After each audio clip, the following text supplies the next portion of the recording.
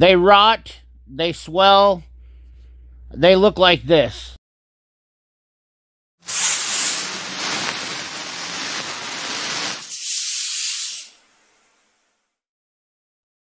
What up, guys? CP the Tool Addict. Woo!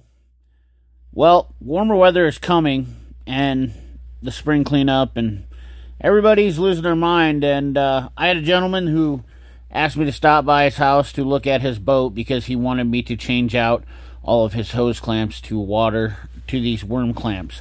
Now, I've been meaning to do this for a really long time. I may have addressed this several times before, but I absolutely am not a fan of worm clamps, and there is a huge misconception. In fact, this is something that I would say that I at least talk about at least once a week to some customer. Now, that being said, this gentleman asked me to change all of his constant tension clamps to worm clamps, and I said, A, you don't want to do that, and B, he said, well, then he said, why? And I said, for B, because it's not the right way to do it. It's not proper, and worm clamps are not, I repeat, not something that you want to put on a pressurized cooling system or any type of system that has a heat and it has a hot and cold transfer. By hot and cold, I mean it warms up and it contracts, it expands and it contracts. Okay? Now, this is a huge problem. And I have seen this with multiple guilty parties on YouTube talking about, oh, we're just going to put a worm clamp on this. Okay. If you're in a sticky pinch and this is all you have, let's say you throw some of these in your glove compartment in case you blow a heater hose or something like that. Sure, understandable. But let me explain something to you. If you're wanting a car to be reliable and you're wanting to fix the job properly, worm clamps are not the right way to do it. And I'm going to give you a couple reasons why. So stop using these worm clamps. Now, there is a multitude of varieties. Now, there's some of these that they use on turbos and stuff, which is a whole completely different deal. And I know some of you are ready to fly off the handle in the comment box. Well, 10% of you. Anyways, are ready to fly off in the handle because you're like, CP, their worm clamps are so much easier to use. Okay, well, just because it's easier, once again, that's a lot like just because it's cheaper doesn't mean it's worth it. Okay? That kind of mentality is just not acceptable when you're trying to do something or repair. And I'll tell you, for a second reason, for a professional, you will get destroyed by professionals all over who know this, because these types of clamps, putting them on the cooling systems, you only want to use worm clamps and whatnot where you're not having a huge heat and expanding or contraction. So there's not a huge swelling of heat. So anything that has a fluid do it, or anything that has any type of swelling in it, for instance, like you're talking about power steering or something like that, you just don't want to use these, because what they do is they swell. They rot, they swell, they look like this. This is what happens. I said, look at what it's doing there. It's bulging in between. You screw them down, you clamp them down quite tight. They're not meant for this application.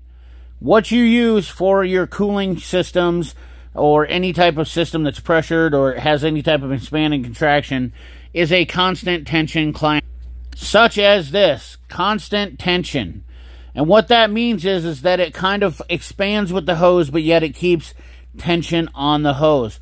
I know these are a pain and a lot of people don't like them, and it is what it is. But I'm sorry, but for the last 20 years that I've been using these things, I can honestly tell you I've seen a huge reduction in split hoses. 90% of the radiator hoses that split are up on the necks because people use worm clamps. Here's a actual excerpt from a manufacturer. Most automobiles that come from the factory of cooling hose systems are connected and fastened and sealed from the cooling leakage by spring clamps, also called constant tension clamps. These are commonly referred to as spring clamps because they apply constant tension on a rubber hose. Automobile manufacturers use spring clamps on cooling system hoses because they have found better or cheaper way to apply tension to the hose, regardless of the hose conditions. The matters because as a hose ages, they may harden, soften, swell, loosen, structurally rigidity, and spring clamps will continue to apply force to the hose of the condition of the hose, meaning that they will deteriorate the hose because the tension does not move. Now, I want you to take a notate. Once again, look here. This is another hoard. And I have a huge pet peeve with it because eventually all these hoses are going to split. You can see them already bulging. These are not the right way to fix these. Once again, another professional shop did this. You can see they changed the constant tension clamp, and they still have a spring clamp on there. Absolutely the wrong way to do this repair. Not something that you will ever find me do. Constant tension clamps may suck, but they absolutely work. I know that when I put them on there, they're not going to come off. This is what you're supposed to use because they have the ridge. All they have to do is capture the hose. But look at the hose here. There's no marks in the hose after the constant tension clamps have been applied for over several months. They hold form, and they're absolutely not deteriorating the hose. Now you can see right here on a worm clamp, look at the bulging around the hose and how it's restricting. Think of it as a ring on your finger that's swelling. It doesn't move. That's why you don't want to use these hose clamps, because they're going to cause a failure when you least expect it. And you can see right here, there may be a little bit of swelling, but I can assure you, there's no deterioration around the hose. This is on my personal vehicle. It has been on this truck for over 3 years, and the hose looks like in very good condition. I have never seen a hose split on a constant tension clamp in the last 20 years since they've really been relevant. Well, actually, I think constant tension clamps started showing up around the early 90s, if I'm not, it might be the early 80s even. I can't quite remember. You know, I wasn't working on cars back then. I was only 13 years old, so, but I didn't really look into seeing when constant tension clamps came out, so I apologize for not giving that fact. Nonetheless, these worm clamps are not meant for cooling systems. Do not mistake them for this.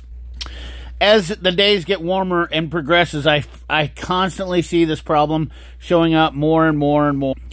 And I just wanted to do this because I have been always wanting to do this and talk about this because it is one of my biggest pet peeves. And the fact that the gentleman asked me to replace all of his constant tension clamps with worm clamps absolutely just appalled me, because of the fact is that it's not the proper way to fix a vehicle. It may get you by in a pinch, but eventually it's going to deteriorate the hose, cost you money on a hose. I literally had my hose that was on my 2006 Chrysler 300 until I sold the car 11 years after I had it. The original hoses, and never had one split. When I was younger, I used to replace hoses all the time because of constant tension clamps. Bad information and just bad inherent practices. So anyways, guys, that's the video for you today. I hope you got something informational off that. Hope you enjoyed it. Remember, like, comment, share, subscribe. Ring that bell. Remember, keep your hands dirty and your money clean. Thanks for watching.